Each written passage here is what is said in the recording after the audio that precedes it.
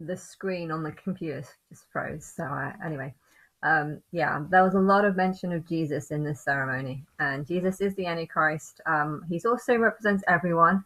And yeah, when I was listening to all the things that they were saying about God and all the things that they were saying about, Christ, they weren't talking about me.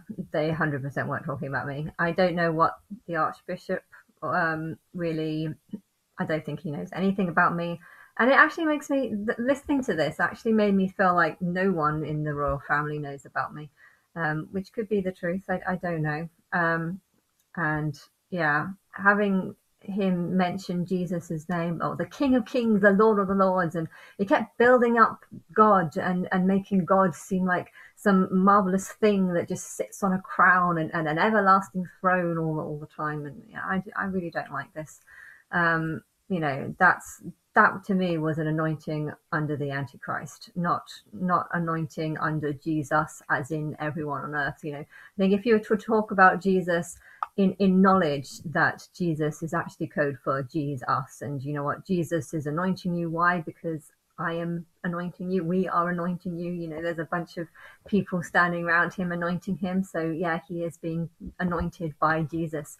But yeah, there was a bit more. We're being anointed by the spirit of the people, the person that anointed Jesus and stuff. And it was kind of kept putting the focus on Jesus of Nazareth, e.g., the Antichrist, the false Christ, the thing that's not everlasting in a rainfall parade of himself or something like that. And I don't like this. I think if I was seen as God, if people believed that I was God in the future, I wouldn't want there to be so much build up of what God is like.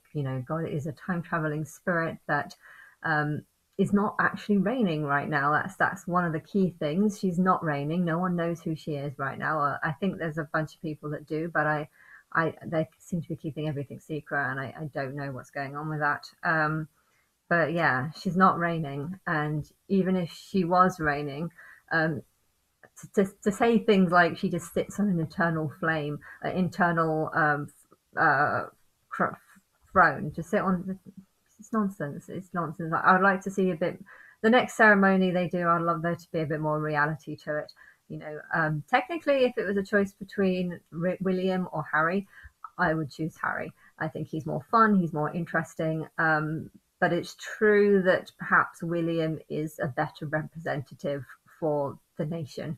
Why? Because he's more boring and I don't like him as much. And, technically, that is what a king should be. A king or queen should be a representation of what the average person is like, or the average upper class person, not the average lower class person, the average upper class person.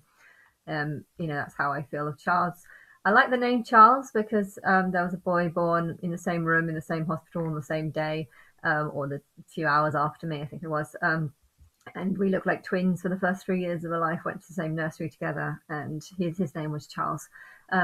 So I like the name Charles, but yeah, as a person, Charles, I think he's a bit boring too. He's just a normal, nice, polite, kind of dull.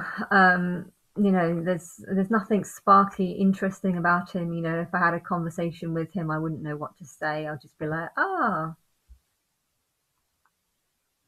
how was your day?" Like I don't, and then I could see him just being like, "Yeah, very very well, thank you," and then he'll get bored and walk off. I can kind of see us just not having anything in common. And maybe a similar thing will happen with William. I mean, I'm sure I could get a conversation out of him. Um, about maybe his military or stuff. But at the end of the day, I don't think I really care. So I could talk with him, but I don't know if I would really care. Whereas I feel like if I spoke to Harry, I would actually be I'd be flirting a little bit. But yeah, I if he William gets anointed, they can say that it's God that's anointed. He's God who's put him in this position. Why? Because that's the truth. My higher self knows the timeline. She can see who gets crowned. She can see when Charles dies, and she can see, who will be chosen. And yeah, first, it makes sense to go with the firstborn.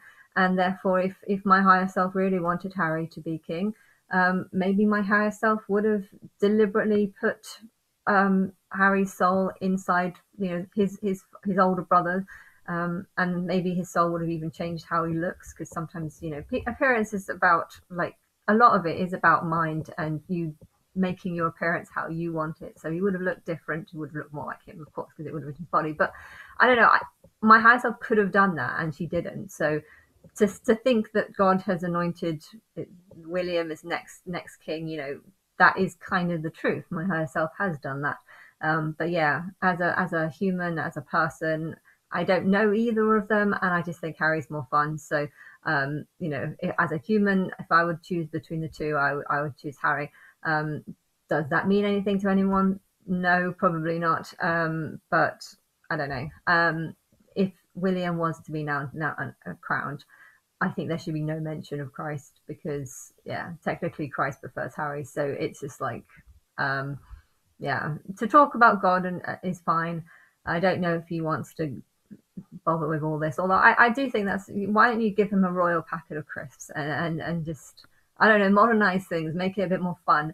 But yeah. Um, yeah, I just felt that the ceremony was actually quite dark.